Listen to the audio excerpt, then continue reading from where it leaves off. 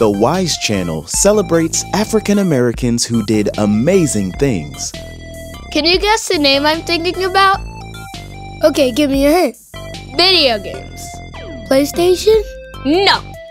Xbox? No. Nintendo Switch? No. iPhone? No. iPad? No.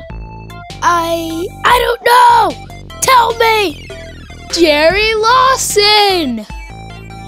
Oh, Jerry. Who in the world is Jerry Lawson? Jerry Lawson is a video game pioneer who helped change gaming forever! Dramatic, yet interesting. Please go on. Jerry Lawson knew he wanted to do something great ever since he learned about his favorite inventor, George Washington Carver, in first grade. Oh, you mean Peanut Man? I know him. He created hundreds of inventions out of peanuts.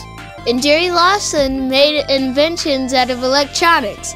He was one of the first African American engineers to design video games. All right, Jerry! In the 1970s, video games were brand new and each gaming system only had one game on it.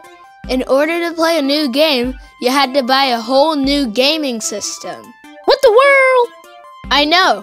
Can you imagine having to buy a new PlayStation or Xbox every time you want to play a new game? That's cuckoo for Cocoa Puffs. But in 1976, Jerry Lawson led a team that designed this game console. What is that? PlayStation -5?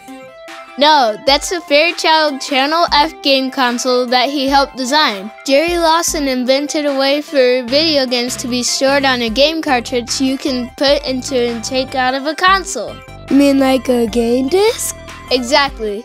He made it so you didn't have to buy a whole new system just to play a different game. So you're telling me Jerry Lawson invented the first modern video game system? Yep. It changed gaming forever? Yep. So the next time you play a video game, remember to thank Jerry Lawson. Jerry Lawson, I love you, man! Let's talk. George Washington Carver inspired Jerry Lawson to be an inventor. Who inspires you to be great? How can you inspire others to do great things? If you could invent a video game system, what would it be like? Have you subscribed to the Wise Channel yet? If not, do it today so you don't miss out. Have a great day. Bye.